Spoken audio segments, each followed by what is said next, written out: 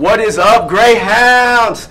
Danny Woods coming at you live. Not actually live, this is recorded, but I am with the University of Kansas. I am your personal admissions rep for the entire state of Georgia and Atlanta, the greater Atlanta area.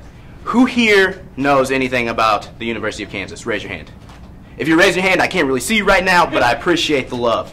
The University of Kansas is the flagship institution in the state of Kansas. We are what is called an AAU institution. AAU stands for the Association of American Universities, which are the top 34 public universities in America. There are 72 total, public and private. The privates include institutions such as your Harvards, your Yales, your Stanfords, MIT. We are one of the public institutions. So you're getting a first-rate education at a third of the cost.